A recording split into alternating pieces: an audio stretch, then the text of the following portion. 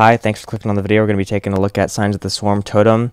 Like and subscribe. That's all I got to say. Let's take a peek.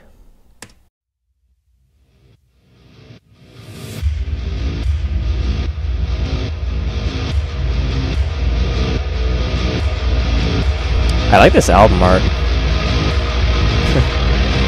Pages are blank.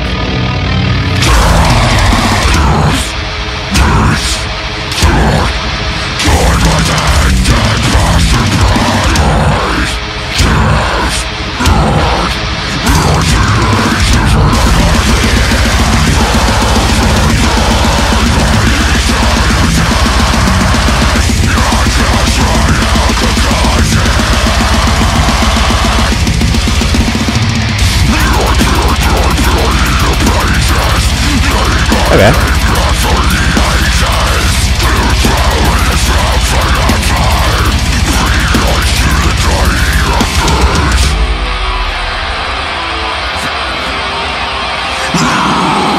Oh, okay.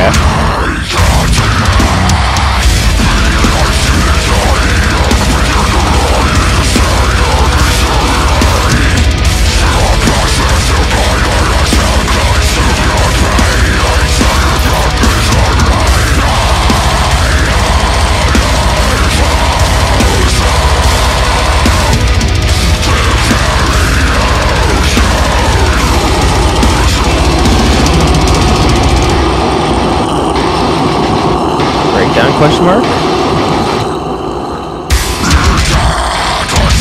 Alright, let's hear the breakdown here.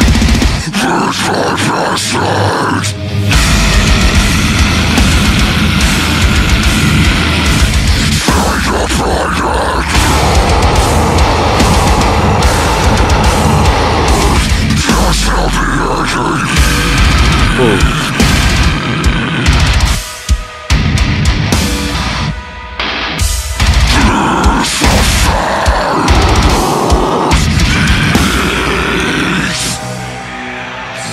I didn't like how that resolved, but that was pretty sick.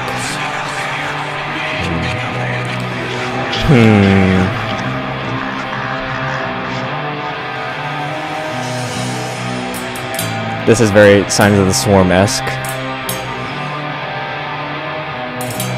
Yeah.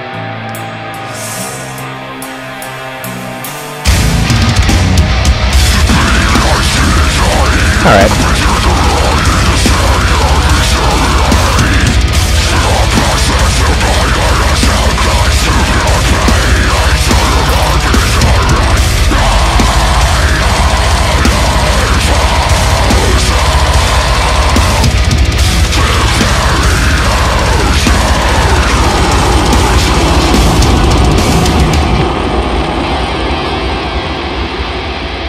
Is there more, or is there just gonna be a fade out?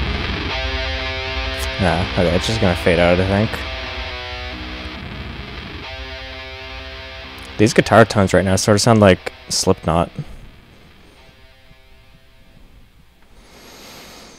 Alright, well that's Totem by Signs of the Swarm. Gotta say, I mean, for like the first single that's coming out,